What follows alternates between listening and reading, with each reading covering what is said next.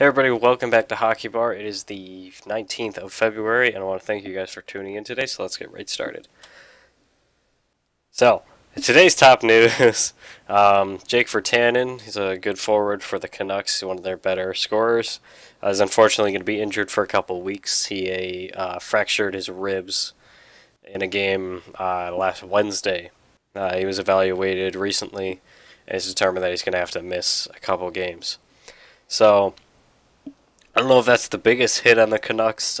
They have Besser and Patterson, obviously, as their better scorers than Virtanen.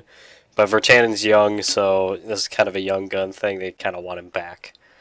So now moving on to our second news story. Patrick Eaves, who's been a long-time player. He's been in the league for, I think, over 10 years now. I remember he played, and I think he started his career with the Devils, and he went to the Red Wings, Predators, Stars, and now the Ducks. He was actually put on waivers today by the Ducks, so unfortunate for him. He hasn't been playing a lot this season. He's only recorded 7 games, and he's gotten 0 points to show for it. And he has a plus minus and -4, so his stats are not there. I don't know if it's how old he is. I don't know if that's pulling the strings here.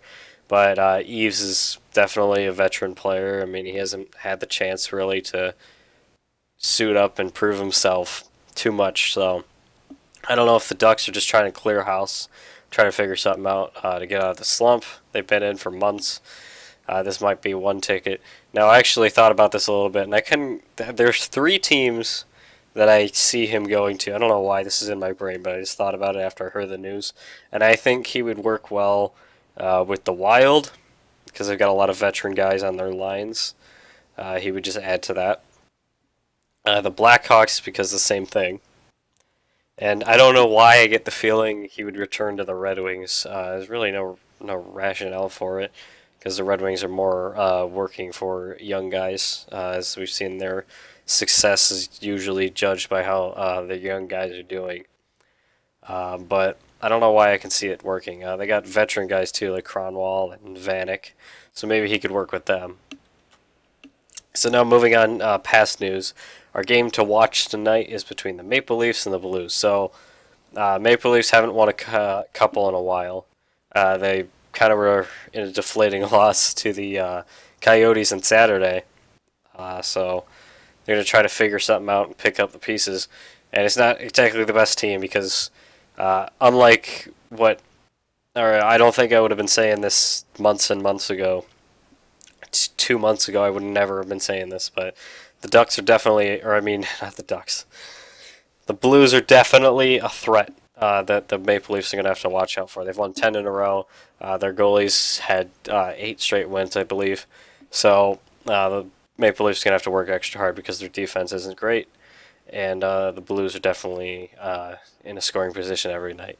So now moving on to stats, we got a lot to change here. So Nikita Kucherov had a great 5-point night last night. He was responsible for all 5 goals. He had a hand in every single one. So he has 99 points on the season, one shy of hitting the 100 mark, which is very impressive in itself. But there's still 2 months of the season to go. So he's definitely going to be leading that contention very shortly. So he picked up 3 assists, so now he's at 70 assists on the season. Very good. He got 2 goals, but another guy that got 2 goals was Alex Ovechkin. So now he's sitting at 42. So not only did he reach the 40 threshold, but the next game he hits 2. And then Mark Giordano's plus minus also went up 2, and now he's sitting at plus 30. So goalies, it hasn't changed yet. Robin Lehner still a 208 goals against average, and teammate Thomas Greiss had a 93 save percentage. And Marc-Andre Fleury unfortunately lost again. Got shut out. I think he allowed 5. So not great, but he's been working hard, and eventually it's going to pay off. He's also still leading with 6 shutouts. He's actually tied now after last night.